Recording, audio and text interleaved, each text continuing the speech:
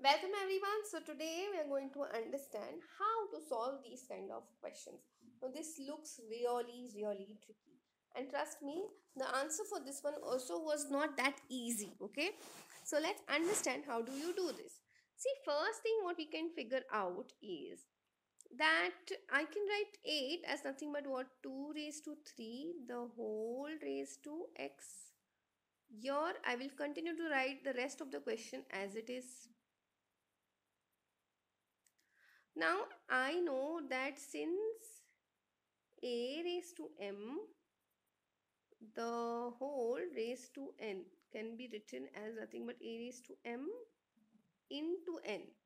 This is the law of indices. Okay, so here also I can write this as nothing but what 2 raised to 3x plus 2 raised to x equals to 130. Now after this, no students, we are stuck. We are not able to do anything in this case.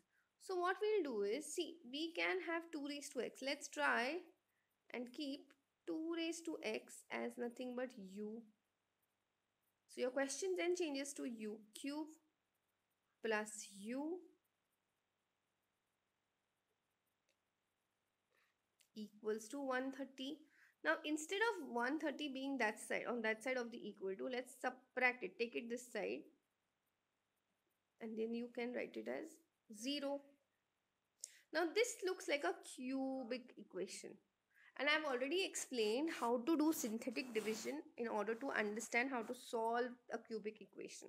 Those of you who do not know how to do this, please go ahead and check the link given on top, because in that I've literally taken lots and lots of examples. Okay, here now what happens is, see, understand, whenever you want to do synthetic division, you need to try and substitute the value of u in such a way that that entire value on LHS becomes equals to 0, so that if you see, it doesn't happen for 1, doesn't happen for 2, nor does it happen for 3, nor does it happen for 4, but it happens for 5. Because when you put u value as 5, what happens is you get 125, because u cube is 125, and u, which is what, just 5, minus 130, that gets you the 0. So therefore I can say u equals to 5 satisfies this particular equation. Okay, I hope this is very clear to you all. If you don't know, if you don't get this entire thing to be equal to 0, you can't go ahead from this particular step. Okay, so you need to figure out a value in such a way that that entire equation comes out to be 0. Okay, now coming back to the point of synthetic division. So what happens in synthetic division is that we'll take the value of u, which we got as 5 over here, and then we will start solving. Okay, you make a L. Basically, this is what you do. Then you start writing the coefficients from the highest degree of your equation. So you have u cube, the coefficient for u cube is 1. You do not have a u square. So in case when you don't have a coefficient, or you don't have any particular value of u square, means the coefficient of that one will be 0. And yes, you have to take into account that particular value as well.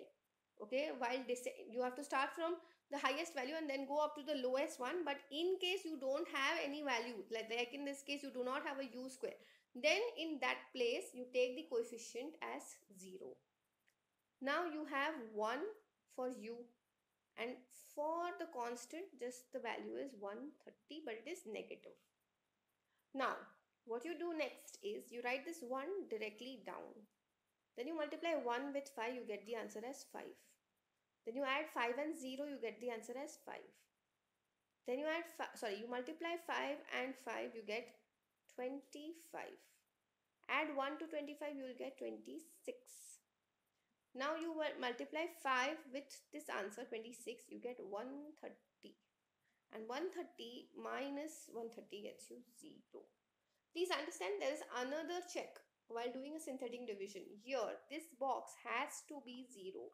If this is not coming out to be 0, means you have done something wrong while doing your synthetic division. Okay.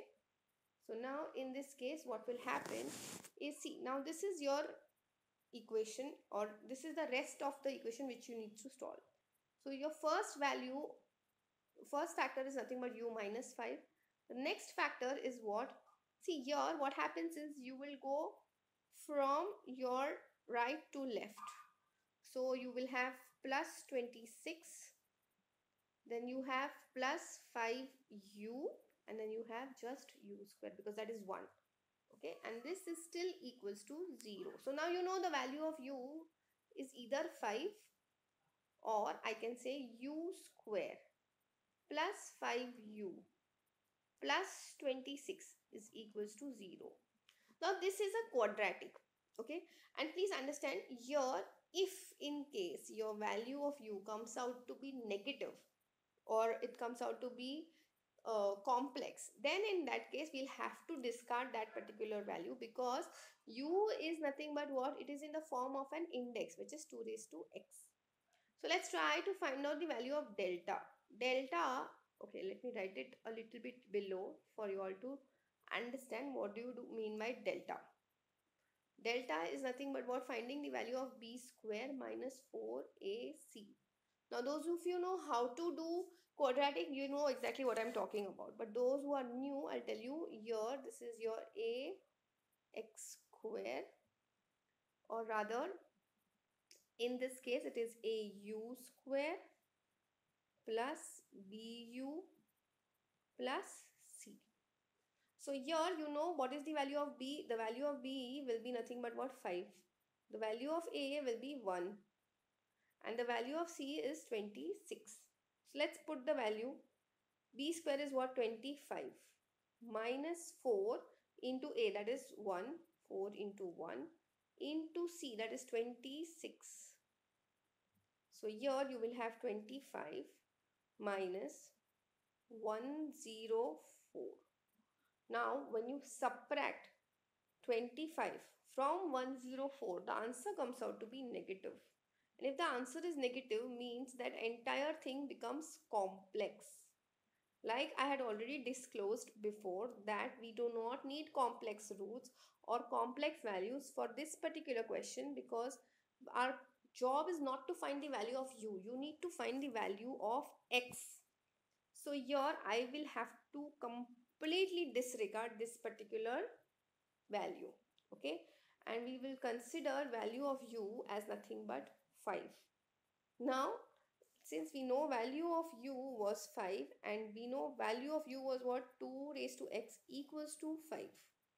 In this case, what you can do is, see, we can take log on both sides.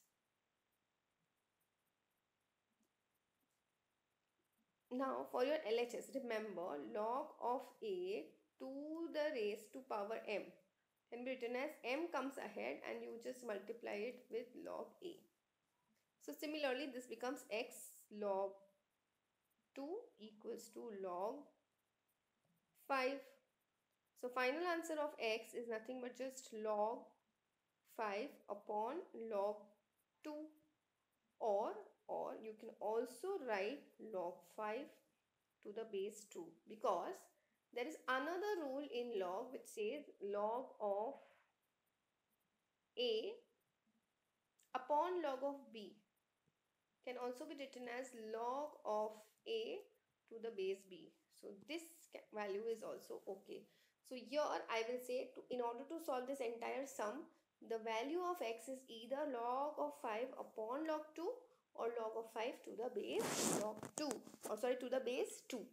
Okay, so that's it for today. I will see you in the next video.